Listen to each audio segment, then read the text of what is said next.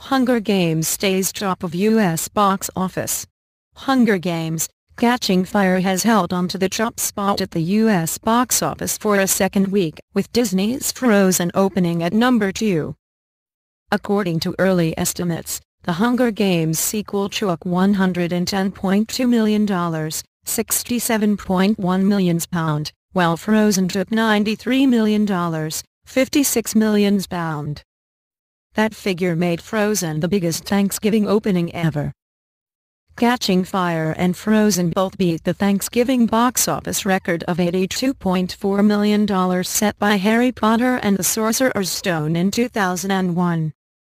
Dave Hollis, Walt Disney Executive Vice President for Distribution, said, "This was much more than we ever could have thought," adding that it was the biggest ever opening for one of its releases. Disney's Tangled opened during the Thanksgiving period in 2010, taking $68.7 million. Frozen tells the story of a Scandinavian princess who tries to save her kingdom after the queen, her sister, accidentally uses her magic powers to freeze the country. Disney's action film Thor came in third with $15.5 million, £9.5 million. Ensemble movie The Best Man Holiday took $11.1 million, £6.7 million, to claim fourth spot, while Home Friend, written by Sylvester Stallone and starring Jason Statham, was the second highest new entry at 5 with $9.8 million, £6 million. But Spike Lee's latest offering, Oldboy, failed to make a big dent on the chart, taking just $850,000, £518,000.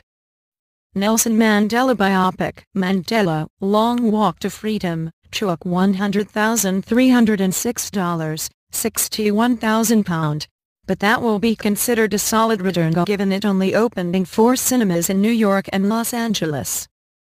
The North American box office took $294 million, £179 million, in total another record, just beating last year's 5-day Thanksgiving takings of $290 million.